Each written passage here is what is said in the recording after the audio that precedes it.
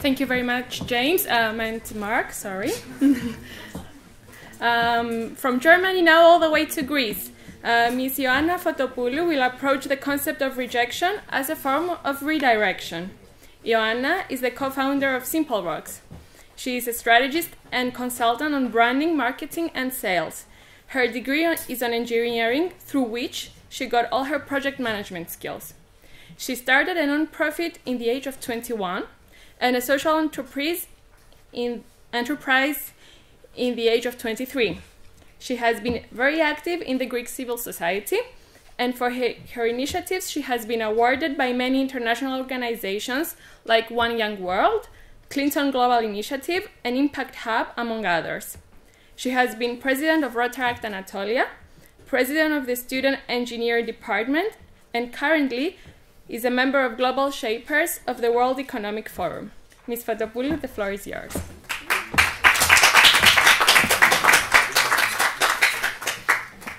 Okay, guys. You listen to me. I don't need a microphone, right? Yes? Yes. Yes, Dimitri. Sorry, friends. Okay. So, I don't know how many of you have been to such events before, but I have been to many such events in my life. I have been to many... I don't think you... Yeah, okay. Yeah, no. I'm very talkative. Yeah, I'm Greek, so I'm expressive. By the way, if this is going to be G-rated, I curse a lot, so you have to pay attention. Okay, so I have been to many places like that, and it was very nice for like a moment or two, and when I was getting out this fucking door, I didn't remember a thing. I was like, okay, this dude did this, and this lady did that, and that other chick did that, and okay, how is this helping me? So I came up while I was in San Francisco like 6 months ago with this notion. Have you ever heard about Ibnu? No. Very good. Well, nobody knows it, it's in my head, so you know, it's obvious that you haven't heard it before. So Ibnu, interesting, but not useful. So what I'm going to talk about and what I'm going to give you is not something that I have done. Because let's be honest, me, it's me. And you are you. So whatever worked for me doesn't mean that will work for you as well. This is bullshit, and whatever tells you that, bullshit, big time. I'm telling you, whatever works for you and just for you. Every person has a very different path. So this is why you have some post-its and some pens. Are you ready to do an exercise with me? Yes. Okay, let's paint. You will have 12 seconds. I need you to be very focused and stay with me, okay? We're going to do 4 different drawings in just 12 seconds. Are you ready? Do you have the post-it and the pen?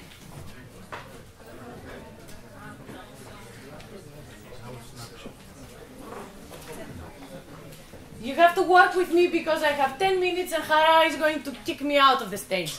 Okay, are we ready? Yes. Okay, so I want you to draw in 3 seconds a flower. 1, 2, 3. I want you to draw a different flower. 1, 2, 3. I want you to draw a house.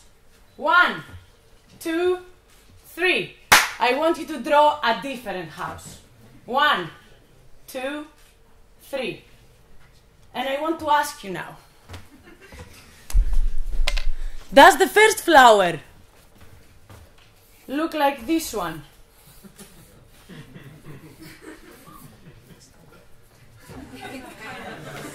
Hans? Yes. Oh, look at that. Maybe the second flower is a tulip. Amazing. Nobody could see it happen. And the first house look like that. Yeah. Hans, I want to see Hans. Yes. What the fuck? Please tell me. Why? I have done this exercise with people from Siberia. fucking Siberia, they draw a daisy. I'm like, guys, really? Siberia? Daisy? What? Okay, what I need you to do now, because I'm going to give you some tips, okay? I'm going to share with you during the 7 minutes I have left 3 secrets that have helped me. And I don't tell you to believe it, okay? I tell you to test it, to try it if it's working for you, okay? But for doing that, I want you to understand that you are here in this little box, and when somebody asks you to paint, you paint a flower, you paint a daisy, and do the fucking step and go out here, okay? So I want you to open your mind and just let me be in your mind for 7 minutes. I don't want anything else from you. Why? I want to see hands. Who wants to be a millionaire? I have many ways to tell you how to become a millionaire in a month. I will share with you 2 now. Who wants to be a millionaire? I will. Okay. For all of you that want to be a millionaire, you can be a millionaire in a month if you sell drugs. If you sell weapons. If you sell your body and other people's bodies. I didn't tell you that you will be a millionaire in ways that will not put you in jail in 2 months from now, eh? Okay? But there are many ways to be a billionaire, a millionaire and a billionaire. The point is, how do you want to sleep at night? And what do you want to do with your life? And how to change this world? And if you actually want to leave this world a better place than you fucking found it. You are actually a step further than your parents. So what we are here for is actually to create a better future for us and the next generations that are going to come. So here are the 3 ways that you actually can make money without going to jail. Well, you can not go to jail with the other things, but you need to be very, very connected. So inherit them. Okay, I will tell you something. Where there is a will, there is a relative. You take it from here, you do whatever you need with that, okay? Change your time. Many people, including me, at some point in my life, I said, okay, I'm going to work for someone, I'm going to give this someone 8 hours of my life, and I'm going to fucking get paid for that. Okay? This was not working for me. Why? Because I have the need to create my money. I have the need to fail, I have the need to learn, I have the need to actually get down in my knees every day and get up every night. I have the need to be in a fucking roller coaster every fucking day of my life. To feel happy and then feel sad and then feel happy, and I told you I curse a lot. It's the pauk in me. I grew up in Thessaloniki. So, 3 secrets. You were born winners. Do you want me to tell you a story? Mr. Stelios, thank you. These are helping a lot. Okay, so, guys. What are these? Sperm. I like the way you're thinking. Gratitude. No, it's not gratitude, Philip. Pleasure, yes, gratitude. Yes. Some years ago, okay, when this happened and you were born, you did 2 things. The first thing that you did was that you actually won the hardest race of humanity. You ran the fastest from all the other 400 millions around you. You came first. You reached the target, you saw it, and you went for it. Sprint. But this was not only that. New ideas in genetics, do you know what they show? That it was not only you that reached there. From the 400 million, I don't know the exact number, I'm not a biologist, around 1,000 reached the egg. From these 1,000, 1 is chosen by the egg. So I ask you, why did you want to be here so badly? And what are you doing with this win? You don't need to prove nothing to anybody. You were born with a golden medal. So what are you doing with this thing? Are you grateful? Did you walk here to come and listen to all of us talking today? Because some people cannot use the legs. Can you see me? Because some people cannot see me. Can you hear me? Some people cannot hear me. Are you grateful enough for what you have today? Even if this is 2 fucking legs that you can fucking do this. So what I did during my failures, and they were a lot, okay, I have a notebook, a small notebook. And before I go to sleep, every night, I write a sentence. I do not go to sleep, even when I go out and I'm hungover, I do not go to sleep before I write one thing I'm grateful for that happened during the day. Guess what? In 30 days, you have 30 things that you're grateful for. In 60 days, 60. A year, 365. You just, I don't know if it will help you. But I only ask you to try it and test it, okay?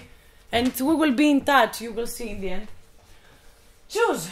Guys, if you hang out with 11 people that have alcohol problems, it's very logical that you're going to become the next one to have alcohol problems.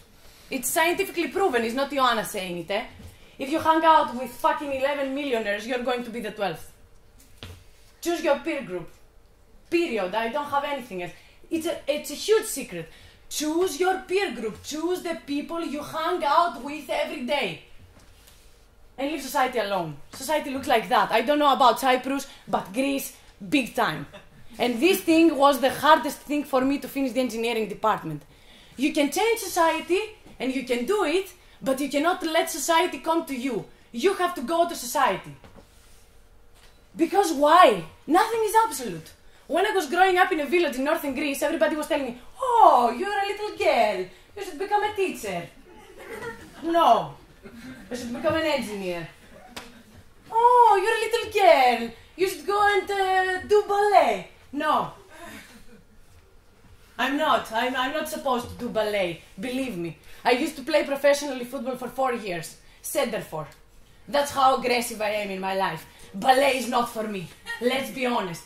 Nothing is absolute. No one can tell you, or should tell you, or you should even listen if somebody will try to tell you what to do with your life. The life is yours. So you are, and I really believe that, the next generation of entrepreneurs. Why? Because it's Thursday evening, and instead of going out for coffee, or staying in your house because it's fucking raining outside, we almost drowned on our way here, you're here today. You're here right now, and you didn't leave, and you will stay until the end, in order to talk to us, and connect with us, and connect with all the other people that are here in this room. So when I hear economic crisis, I call bullshit. Do you want me to tell you why? Hara, I'm finishing, I promise, okay? Let me share a story with you, but I want you to go there, okay? I want you to stay with me for another minute. That's all I ask from your time, from your life. To stay with me another minute, okay? It's Saturday night. And you drank 8 whiskeys. Not you, somebody that you know. And you take the car. Again, not you. Maybe you don't do that, okay? And you drive. And you're drunk, okay? And at some point, while you are very close to your house, you see from behind in the mirror a blue light that is approaching you. How do you feel? Come on, how do you feel? Stressed. Scared. What is happening in your biology? Tell me. Sweat. Heartbeat? Yes. Tell me more. Yes. Okay. And then you are there, okay? Please be there. Please stay there, okay? And then at some point, this blue light that is so close to you overpasses you because he's chasing someone else in front of you. How do you feel? And the heartbeat? And the adrenaline? And the tremble? What happened, guys? I'm asking you, okay? I'm asking you. Assumptions. What's your name? Amir. Bravo, Amir. Okay. So, please tell me, was this blue light that entered your brain and told your brain to actually release adrenaline in your blood? No. It was you that did that. Was this blue light that went into your heart and said, okay, now it's your time to start... No. It was you that did that. It was your perception of reality. Nothing can touch you unless you let it touch you. Nothing that is happening around you can do anything for you or on you if you don't let it. It's like the tanker example, okay? You're driving a tanker, you're a captain, and you turn the wheel, like how do you say it? Yeah, okay? And you turn back. Did the tanker move? No! Did the tanker turn? No, hell no! Do you know how much of a tanker is? It's the exact same thing with your life. You want to change something, you need to be patient. Wait for 20 minutes. You look back and the tanker is moving. Do you have faith? Do you know that you turned the wheel? How not the tanker not to move? Of course it will move. Just give it time. Everything in life needs time. This is what I did. Do you know how many times I failed? I have counted at some point.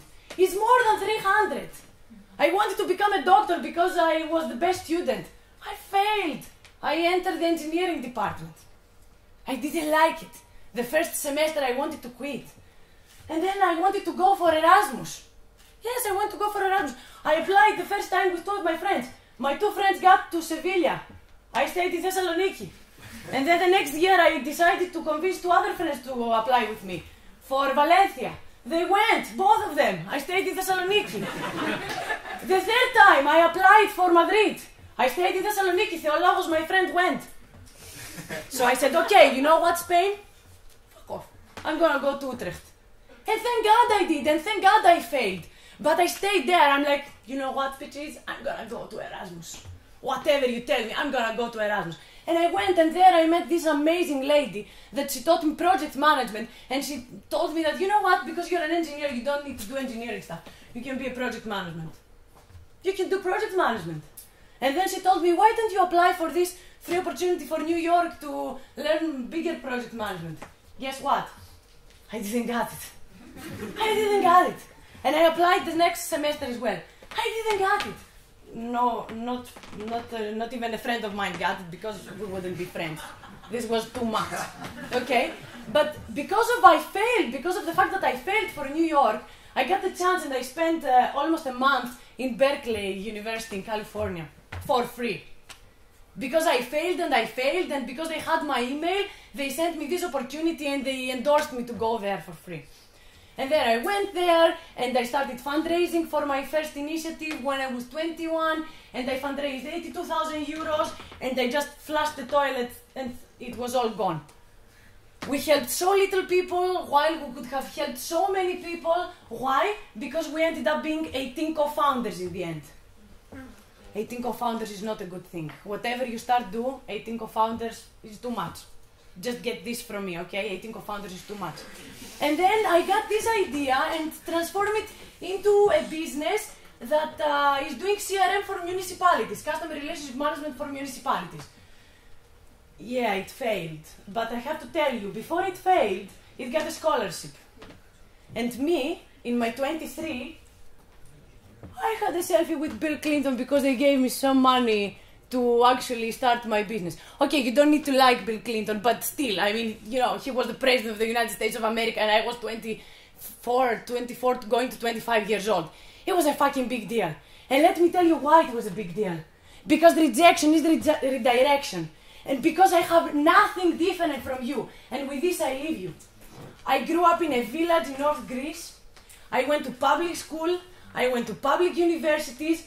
I have two parents that are teachers, so we are not from a big, rich Greek family that could help me and fund me with every crazy idea that I had. I don't know if I made it, and to be honest, I haven't made it. But for whatever I have made, I'm exactly like you. The only difference that might be between you and me is that I don't think rejection is rejection, and I keep going for what I believe and for what I want. And I'm telling you, there are people out there that would like to help you. There were many people that had helped me and they didn't even know who I am. My surname is Fotopoulou, it's not Latsis or Niarchos or Clinton. Okay? Nobody fucking knows me, nobody fucking cares. Still there were people that helped me without nothing in return, wanting nothing in return. So please go out and ask. Ask the good questions, the right questions, the questions that will lead you to your goal. Okay? And I am one person that is going to be here for you. And I'm not kidding. I'm going to get all the emails, and me personally, not Andreas, not Hara, not my secretary of the third company that I am right now. I'm going to write it personally to all of you. Because giving me 10 minutes of your time is the best thing that everybody can do. Because time you don't get back. So I really hope I have helped somehow. And just remember, the key is we. I'm here for you. Big time. Seriously. I mean it. I'm here. Thank you.